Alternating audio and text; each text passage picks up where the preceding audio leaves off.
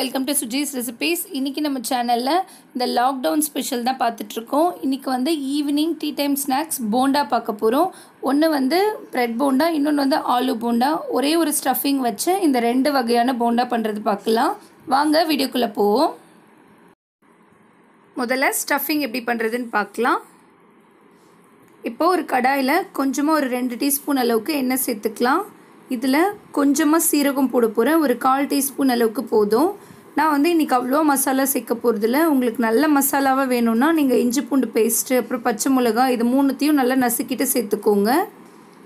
இப்போது சீரகம் 1/4 டீஸ்பூன் சேர்த்துருக்கேன். இதுலேயே வெங்காயம் சேர்த்துக்கலாம். ஒரு கப் அளவுக்கு வெங்காயம் நல்லா பொடியாக சாப் பண்ணி சேர்த்துக்கோங்க. நான் இன்றைக்கி குழந்தைங்களுக்கு கொடுக்கறதுனால அவ்வளோவா மசாலா போடலை. கரம் மசாலாவையும் ஸ்கிப் பண்ணியிருக்கேன், நீங்கள் அதுவும் சேர்த்துக்கலாம். இப்போது வெங்காயம் வதங்கிறதுக்காக கொஞ்சமாக உப்பு, அடுத்து ஃப்ரோசன் க்ரீன் பீஸ் வச்சுருக்கேன். இது இல்லைன்னா நீங்கள் நார்மல் பச்சை பட்டாணி கூட வேக வச்சுட்டு அதுக்கப்புறமா சேர்த்துக்கோங்க. ஃப்ரோசன் பச்சை பட்டாணி ஒரு 1/4 கப் சேர்த்துருக்கேன். இதோடவே கொஞ்சமாக மிளகாத்தூள் சேர்த்துக்கலாம். நான் ஒரு 1 டீஸ்பூன் சேர்த்துருக்கேன். கொஞ்சமாக மஞ்சள் பவுடர். இந்த டைமில் தான் நீங்கள் கரம் மசாலா வேணும்னாலும் சேர்த்துக்கலாம். நான் இன்றைக்கி போடலை. இது ரெண்டும் நல்லா மிக்ஸ் பண்ணிவிட்டு நம்ம வேக வச்சு மசிச்சு வச்சுருக்க உருளைக்கிழங்கை சேர்த்துக்கலாம். நீங்கள் நல்லா உருளைக்கிழங்கை துருவிட்டு கூட சேர்த்துக்கோங்க. கட்டி கட்டியாக வரக்கூடாதுன்னா துருவிட்டு சேர்த்துக்கோங்க. நான் வந்து இன்றைக்கி வெறும் உருளைக்கிழங்கும் பச்சை பட்டாணி மட்டும் சேர்த்துருக்கேன். நீங்கள் விருப்பப்பட்டால் வெஜிடபிள்ஸ் கூட சேர்த்துக்கலாம். கேரட்டு துருவி சேர்த்துக்கலாம், இல்லைன்னா பொடியை சாப் பண்ணிவிட்டு சேர்த்துக்கோங்க. இப்போது இது எல்லாத்தையும் நல்லா மிக்ஸ் பண்ணி விட்டுறலாம். ஸ்டஃபிங்க்கு தேவையான அளவுக்கு உப்பு போட்டுக்கலாம். இது நல்லா மிக்ஸ் பண்ணிவிட்டு லாஸ்ட்டாக ஆம்ச்சூர் பவுடர் போட போகிறேன். இது வந்து புளிப்பு டேஸ்ட்டுக்காக தான் நான் போடுறேன். உங்கள்கிட்ட ஆம்ச்சூர் பவுடர் இல்லைன்னா நீங்கள் லெமன் ஜூஸ் புழிஞ்சுக்கோங்க. லெமன் ஜூஸ் புழியிறீங்க அப்படின்னா உடனே வந்து கேஸை ஆஃப் பண்ணிடுங்க. இப்போது தேவையான அளவுக்கு கொத்தமல்லி போட்டுக்கலாம். நிறைய கொத்தமல்லி போட்டோன்னா நல்ல டேஸ்ட் வந்து சூப்பராக இருக்கும். இப்போ வந்து கேஸ் ஆஃப் பண்ணிவிட்டு இந்த ஸ்டஃபிங் வந்து நல்லா ஆறட்டும். இதை வந்து சின்ன சின்ன பால்ஸாக உருட்டி வச்சுக்கலாம். முதல்ல ப்ரெட் போண்டா எப்படி பண்ணுறதுன்னு பார்க்கலாம். இதுக்கு வந்து ஒரு 4-5 பீஸ் ப்ரெட் எடுத்திருக்கேன். இந்த ஓரமாக இருக்க ப்ரௌன் கலராக இருக்கிறதெல்லாம் எடுத்துடலாம். இந்த மாதிரி கட் பண்ணிவிட்டு ப்ரெட்டெல்லாம் ரெடியாக வச்சுக்கோங்க. நான் வந்து ப்ரெட்டும் கட் பண்ணி வச்சுட்டேன். ஸ்டஃபிங்கும் நல்லா உருட்டி வச்சுருக்கேன். அகலமான பிளேட்டில் தண்ணி எடுத்து வச்சுருக்கேன். இப்போது ப்ரெட் எடுத்து ஒரு சைட் மட்டும்தான் நனைக்கணும்.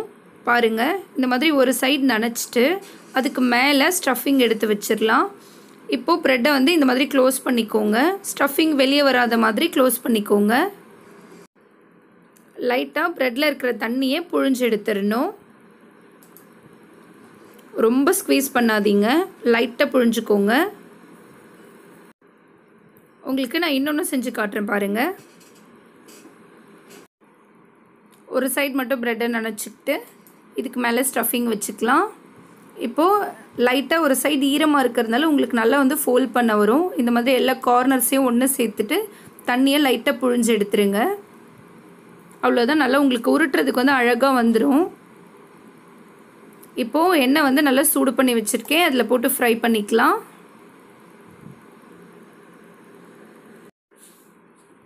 எண்ணெய் உங்களுக்கு ரொம்ப சூடாக இருக்கக்கூடாது, தீஞ்சு போயிடும். அதே சமயம் காயாமலும் இருக்கக்கூடாது. ஈரமான ப்ரெட்டுன்றதுனால நிறைய எண்ணெய் குடிக்கும். மீடியமான ஃப்ளேமில் வச்சுக்கோங்க.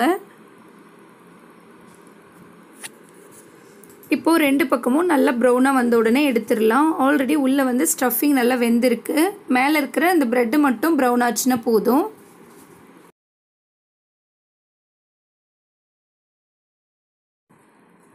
இப்போது போண்டாலாம் நல்லா ப்ரௌன் கலர் ஆகிடுச்சு, எடுத்துடலாம்.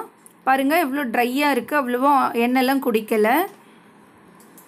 இந்த போண்டா வந்து உங்களுக்கு கெச்சப்போட சர்வ் பண்ணால் நல்லாயிருக்கும். நம்மளோட ப்ரெட் போண்டா ரெடி ஆகிடுச்சு. அடுத்து ஆலு போண்டா எப்படி பண்ணுறதுன்னு பார்க்கலாம். இதே ஸ்டஃபிங் வச்சு தான் பண்ண போகிறோம். ஆலு போண்டா பண்ணுறதுக்கு முதல்ல மாவு கரைச்சிக்கலாம். ஒரு கப் அளவு கடலை மாவு எடுத்திருக்கேன். இதுக்கு 1/4 கப் அளவுக்கு அரிசி மாவு போட்டுக்கோங்க. இதோடவே கொஞ்சமாக பெருங்காயம், கொஞ்சமாக மிளகாய் பொடி 1 டீஸ்பூன் அளவுக்கு சேர்த்துருக்கேன். தேவையான அளவுக்கு உப்பு, இதோடவே 1 டீஸ்பூன் அளவுக்கு சூடான எண்ணெய் சேர்த்துக்க போகிறேன். இந்த மாதிரி சூடான எண்ணெய் சேர்த்துக்கிட்டோன்னா உங்களுக்கு போண்டா வந்து அவுட்டர் லேயர் நல்லா க்ரன்ச்சியாக இருக்கும். இதை ஒரு விஸ்க் வச்சு நல்லா மிக்ஸ் பண்ணி விட்டுருங்க. இப்போது கொஞ்சம் கொஞ்சமாக தண்ணி சேர்த்து நல்லா திக்கான பேட்டராக பண்ணிக்கலாம். திக்குன்னா ரொம்ப திக்காக இருக்கக்கூடாது, அப்புறமா பேட்டரை வந்து ரொம்ப தண்ணியாகவும் இருக்கக்கூடாது, மீடியமாக பார்த்துக்கோங்க. கட்டி இல்லாமல் நல்லா நைஸான பேட்டராக இருக்கணும். கன்சிஸ்டன்சி பாருங்கள் எப்படி இருக்குது. இப்போ மாவும் ரெடி ஆகிடுச்சு. இப்போ போண்டா ரெடி பண்ணிடலாம். பாருங்கள், ஸ்டஃபிங்கும் ஆல்ரெடி உருட்டி வச்சுருக்கேன். இந்த ஸ்டஃபிங்கை மாவில் டிப் பண்ணி நம்ம எண்ணெயில் பொரிச்சு எடுக்கணும். எண்ணெய் வந்து ஆல்ரெடி சூடாக தான் இருக்குது.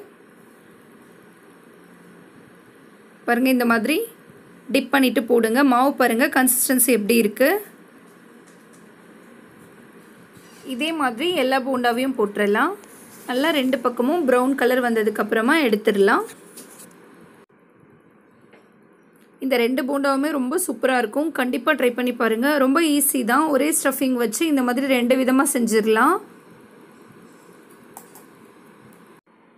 ஆலு போண்டாவும் ரெடி ஆகிடுச்சு. நல்லா கோல்டன் ப்ரௌன் வந்துருச்சு பாருங்கள், எடுத்துடலாம்.